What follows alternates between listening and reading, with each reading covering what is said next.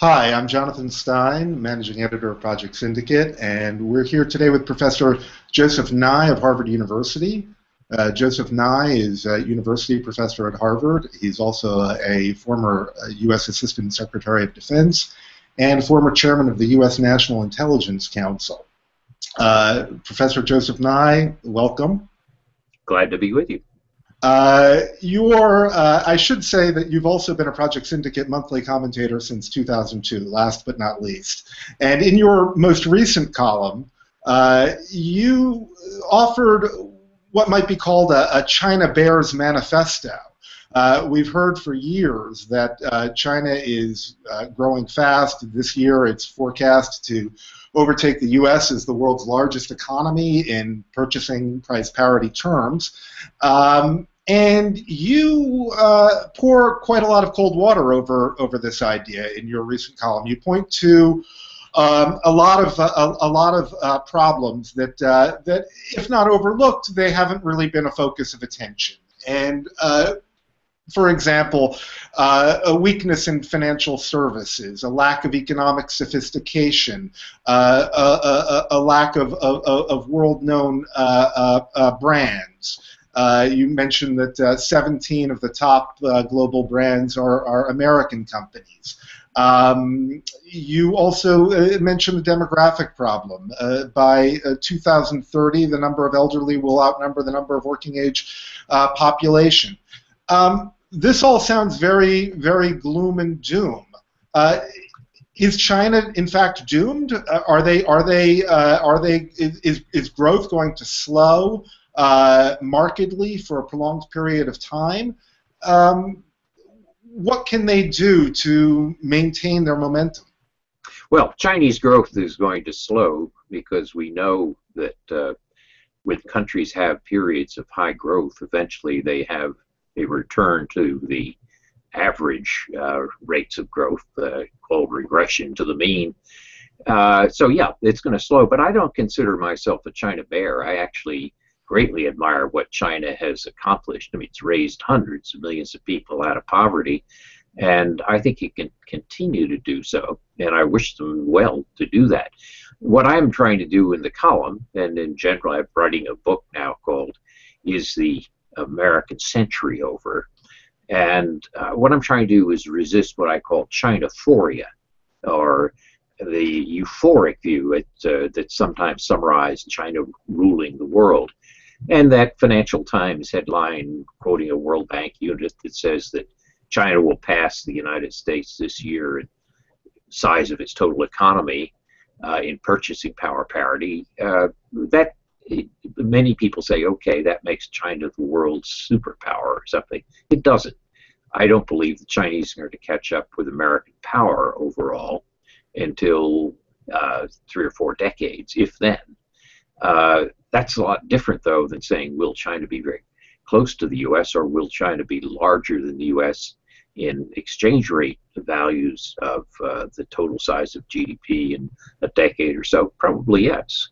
But that's not the same as having an equally sophisticated economy or equal amounts of economic power. So I still remain positive about China and future Chinese economic growth.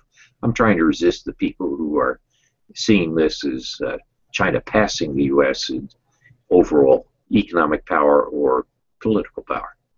Yeah, one of the interesting and I think fundamental points that you make is that in per capita terms, the Chinese economy is only 1/5 the size in terms of per capita income, which really is a very important point. And part of the characteristics of China's development have been really vast regional disparities in wealth and income between the coastal areas, which are booming, and inland areas. China has gone on a real infrastructure boom in order to link up these areas. Is that enough? Is it to integrate China more economically? And where do you see the path of urbanization going in China? Can the cities of China absorb so many people. I was there 8 years ago and visited a city called Yichang, and I looked in my guidebook, and it said that Yichang was a city of 500,000 people, but my guidebook was 5 years old, and in those 5 years, it had become a city of 4 million people. It had grown eightfold in 5 years. Is that kind of rapid urbanization sustainable? Does China have the public services? Can it develop the public services fast enough to handle this kind of shift of population? Well, China is planning on a major increase in urbanization. Yeah. I mean, it's still only halfway there, so to speak. And if they're going to eventually wind up sort of a situation where most modern countries are 3/4 to 80% or 85% urbanized, they still got a good distance to go. I think they will. I think the urbanization is probably likely to be successful. It requires a lot of infrastructure, but they've been very good at building infrastructure. That's an area where with state planning and large budgets, they've done relatively well. They haven't solved a lot of other problems, which is being nimble, as I put it in the column. They're very good at making jobs, but not very good at making Steve Jobs. Right. And that if you look at an iPhone and you ask the value added in the iPhone, it's listed as an export from China, but in fact, a very small part of the value added is in China. Most of it is in the United States or in the component makers that China imports from. So China has a long way to go in the economy, but on the area of infrastructure and urbanization, I expect they're going to continue to do relatively well. The problem of inequality, though, between the east of the country and the west of the country and the southwest of the country is a real problem. And there's also enormous inequality as you watch the changes that are going on in the country as a whole. People are getting richer, but you're also seeing increases in inequality. Those are probably tolerable if everybody feels that they're getting better, but if it's accompanied by an extraordinary amount of corruption, which is very demoralizing. So inequality plus extreme corruption is I think, more likely to be a problem for them. And that's why Xi Jinping has now launched a major anti-corruption campaign. But that's not new either. Chinese leaders have used corruption as a tool against their political opponents for a long time. I think the big question for China in political terms is, as per capita income in countries gets around $10,000 in purchasing power parity terms, there's a greater demand for participation. You have more middle-class people, more educated people. You can't rule them the way you can, let's say, a nation of peasants. And you see this in countries in the same region, in the same similar types of culture, like Korea, South Korea, and Taiwan. And China hasn't quite figured out how to manage this. I don't think it means they're going to turn to a democracy that looks like a Western democracy. But there are going to be increased demands for participation, which they haven't quite figured out.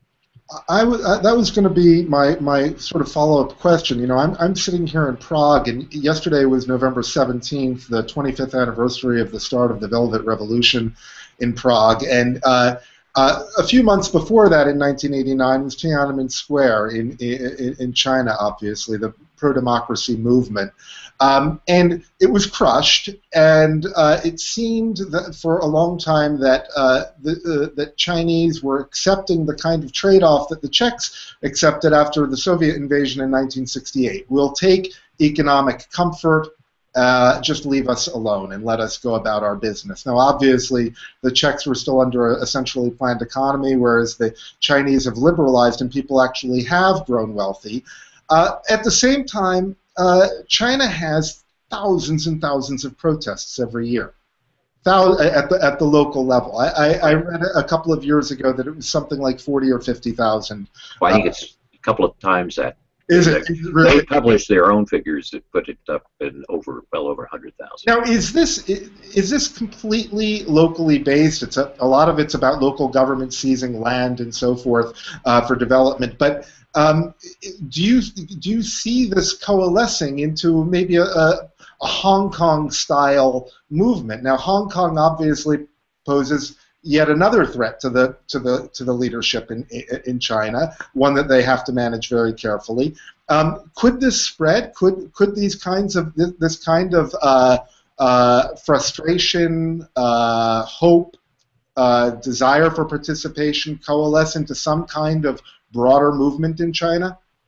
It's possible, and if you add to that the internet, which increases the ease of communication among these largely localized disputes over land or local corruption and so forth, it's possible. I think the party is going to stamp on it very quickly. I doubt that you're going to see an organized protest. I doubt you're going to see another Tiananmen Square or even anything like Occupy Central in Hong Kong, because the party essentially has a police state apparatus, right, which curtails this very early. With that said, however, the party's legitimacy, it rests on not so much on ideology anymore. It calls itself the Communist Party, but it's not very communist. Right. What it rests on is a high rate of economic growth, which is beginning to slow through natural causes, and on nationalism, and to some extent on efficient government, though the corruption problem makes that a dubious claim of legitimacy. So I think the party has got to figure out how do you deal with these concerns if economic growth slows and still maintain legitimacy. And that, I think, is a problem for them. So it doesn't come out so much as a protest, but if you take the evolution of Chinese views on climate change and pollution, air pollution, over the last decade, it's quite amazing how much they've changed. And partly it's because you can't breathe in Beijing or Shanghai. I mean, it's partly because citizens are annoyed. So that is visible, present, and the Chinese leaders have to figure out how do you deal with it. They're beginning to try to co-opt the issue by changing some positions, but it's not going to be easily solved. And the question, I mean, so you can organize, for example, a group related to climate without actually being stamped out by the party, whereas if you organized a group relating to freedom of speech, you wouldn't last very long.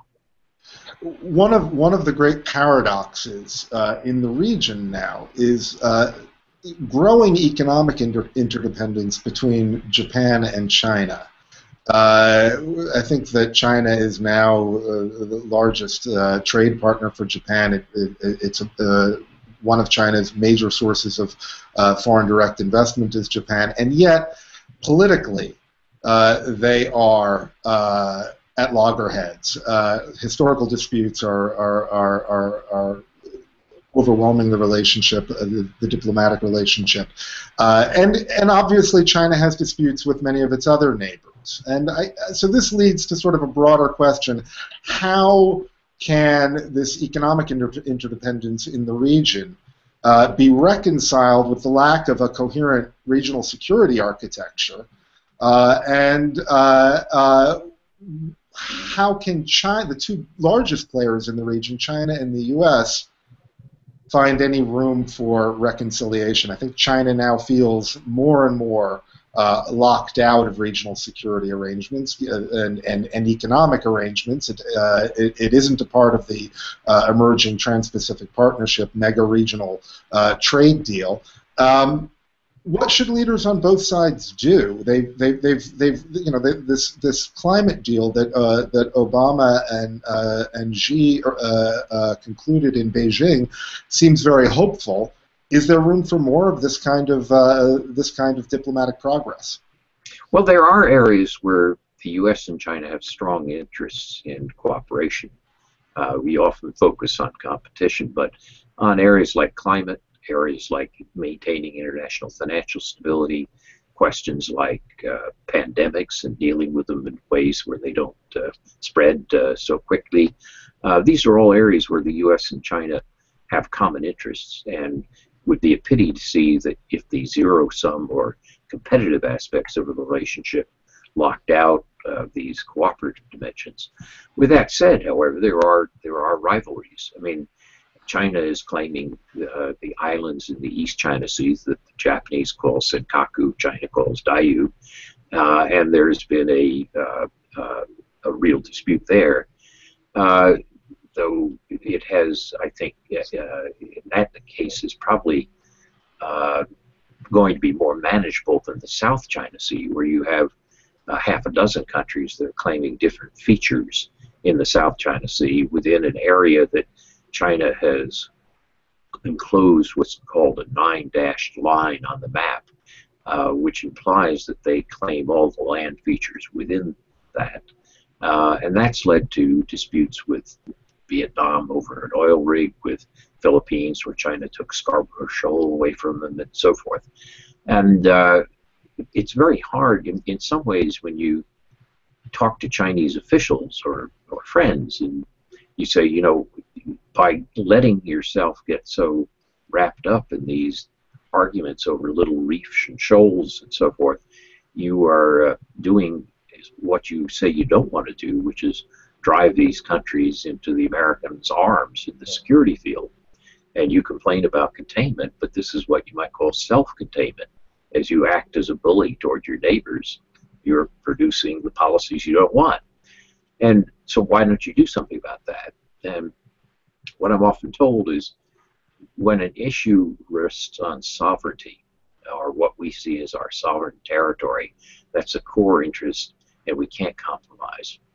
And that gets them caught in a trap. If they want to increase their soft power, their attractiveness in the region, at the same time, and they want to also increase the trade relations, right. At the same time, their behavior toward their neighbors is they're limited at home. What they can do about this by nationalism. Right. And so they're in a bit of a bind on this. And I think what we have to hope is that the economic interdependence does remain high. For example, on the issue with the Japanese about the Senkaku Diaoyu Islands, the trade has been maintained fairly high, but Japanese investment in China has dropped quite considerably. Now, that's not just political, it's also because of looking for other opportunities where cheaper labor and inputs and so forth. But the high degree of economic interdependence in the region is good for all of us and good for them. And the question is, can the Chinese restrain their actions toward their neighbors, particularly the South China Sea, East China Sea, in ways that allow this economic relationship to continue without disruption? I think they're aware of this, but because of rising nationalism at home in China, it's hard for them to manage.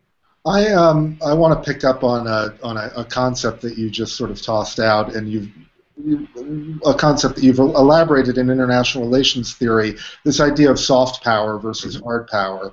Hard power meaning military power, military might, the ability to actually coerce others to do what you want, and soft power being a power of attraction. For example, Britain has the Beatles. The Beatles, it attracts people to the culture. And one of the questions about China has been its soft power resources. To what extent it has cultural attraction, clearly, the disputes in the region, its territorial disputes, are not helping in the region. And yet, elsewhere, we see a good deal of attraction for this, what some call a state capitalist model. And clearly, there's attraction in Africa for China and for the Chinese model, with a lot of Chinese investment coming in that doesn't have the same strings as the multilaterals impose very often on African governments. And so my question is this: is soft power something? Can it be zero sum? Is China benefiting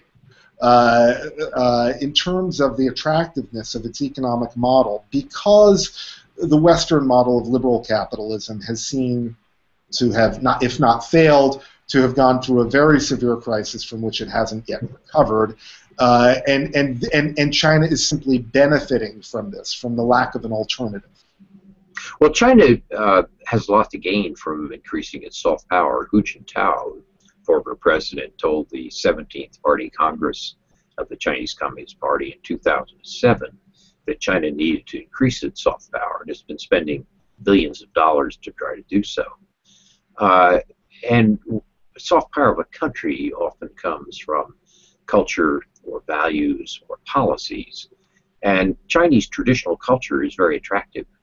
It's attractive all over the world, but it's particularly attractive in the Asian region, where historically it's been very influential. China's then tried to increase the attractiveness of its culture by setting Confucius institutes to teach Chinese language and culture. But it doesn't do much good to set up a Confucius Institute in Manila, in the Philippines, for example, if you're going to send your hard power ships to drive Philippine fishing boats out of Scarborough Shoal. That stimulates nationalism in the Philippines and makes China look less attractive.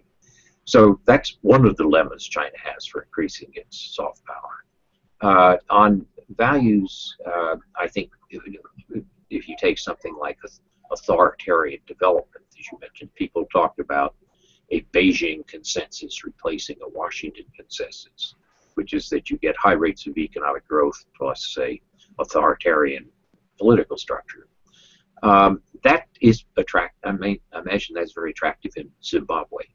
It's not very attractive in Paris or in Ottawa or in. Well, it is attractive in Budapest, apparently. Well, Budapest, I guess, is a little bit of an outlier in Europe, but by under the current Viktor Orban, the prime minister. But in general, the idea that the world is being swept by a ideology, of communist, authoritarian, high rates of economic growth, it's just not true. It's not like the Cold War, where you had in communism an alternative ideology, or in the 1930s fascism had an alternative ideology. The Chinese model is attractive in some places, but it's not sweeping the world. And it's also very hard for other countries to duplicate what China has done. They don't have the same degree of efficiency that the Chinese have. 20 years ago, we all heard that, or many said that the internet would be the death knell of authoritarian governments. That the openness, the ability to communicate across borders, virtually if not physically, would simply expose these regimes to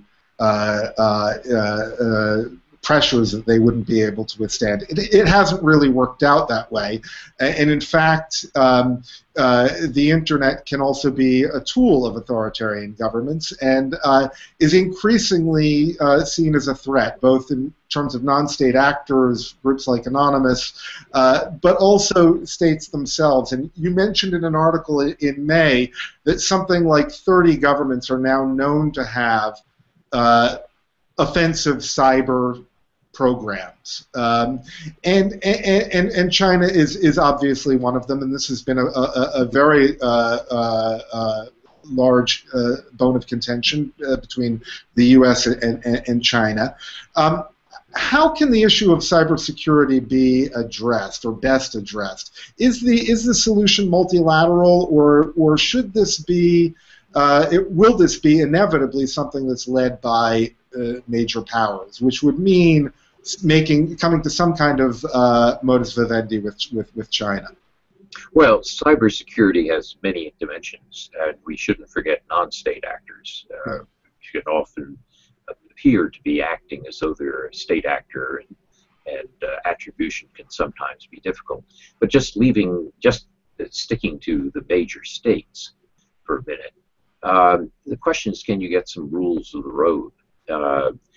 Cyber espionage is practiced by all major states. The question is, can you get, as in the Cold War, where both sides practiced espionage, but there were sort of what was sometimes called Moscow rules. I mean, if you caught some spies, you expelled them. They expelled some in retaliation, but there were some limits on how far it went. On cyber espionage, there haven't been rules of the road of that sort. The Chinese feel that there's nothing wrong with stealing intellectual property.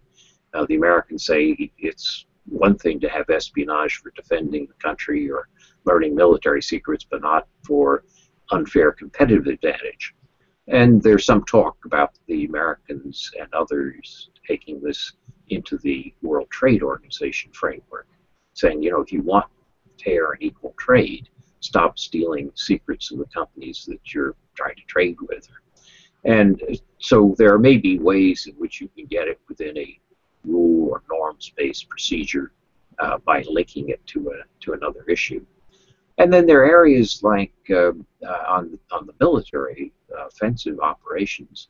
You could imagine getting agreements saying that you will not place logic bombs in infrastructure of other countries, and I mean, or sort of a limits on what types of targets would be acceptable. Now, they'll be hard to verify, and there are large numbers of difficulties with it, but could you imagine something being done? Yes. And if you look at are there rules of the road that affect offensive uses of cyber instruments? The UN's group of government experts at its last meeting agreed that the laws of armed conflict, which talk about discrimination or proportionality and not targeting civilians, that did apply to cyberspace. So we're in an early stage of developing norms, rules of the roads, but I'm not totally pessimistic about this. I wrote a paper for a commission that Carl Bildt is chair of, the Global Government Internet Commission, Global Internet Governance Commission, and there I lay out some ways in which you might be able to think of different regimes for governance of cyberspace. But we're in very early days of this. I mean, we haven't, you know, there's some progress, but there's a long, long way to go. And in the meantime, the U.S. and China have found that an issue which has created enough disputes that they put it on their high levels of their bilateral meetings. For example, when Xi Jinping and Obama just met at APEC, they resumed a U.S.-China commission that they'd set up to look at cyber issues, cybersecurity. The Chinese had suspended this after the U.S. had indictments against Chinese PLA officials or military officers who they thought had been involved in this espionage. The Chinese then broke off this commission. The recent meeting of Xi and Obama, they agreed to set the commission back in progress. So there is some diplomacy going on, but there's also by no means a full agreement or even a major agreement on it. Okay. Thank you very much. You may be happy to know that this is a plug for Project Syndicate, that Carl Bildt will be joining us as a monthly commentator in January. Professor Joseph Nye of Harvard University, thank you very much for being with us today. It's a pleasure to be with you. I'm Jonathan Stein, Managing Editor of Project Syndicate. Thank you for watching.